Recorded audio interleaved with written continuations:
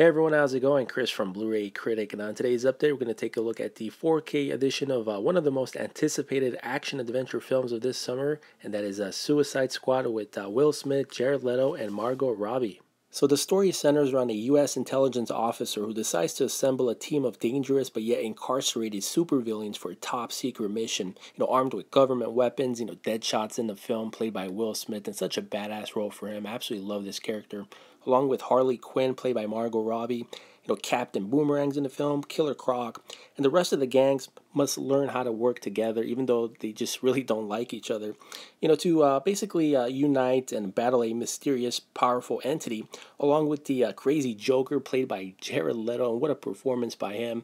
And I would rank his performance up there with Jack Nicholson and the late, great Heath Ledger, although I still think Heath Ledger is number one as far as how he was able to perform that Joker role in The Dark Knight, which was absolutely incredible, and a well-deserved Oscar by Heath Ledger when he got one after he passed.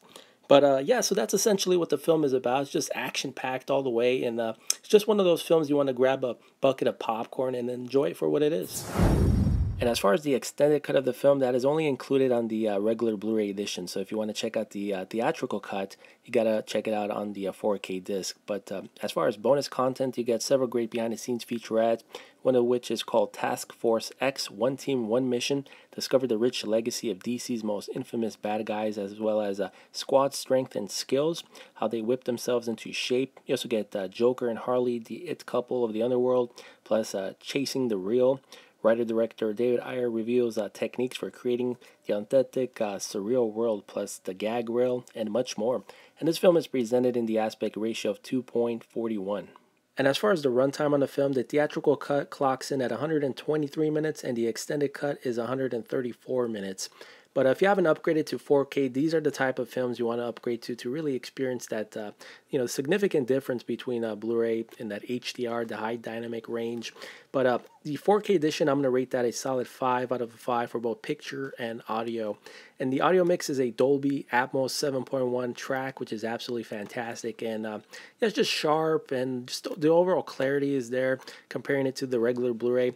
The regular Blu-ray is still good. However, it's just slightly soft comparing it to the 4K. But nonetheless, it's still a pristine presentation with the Dolby 7.1 mix as well.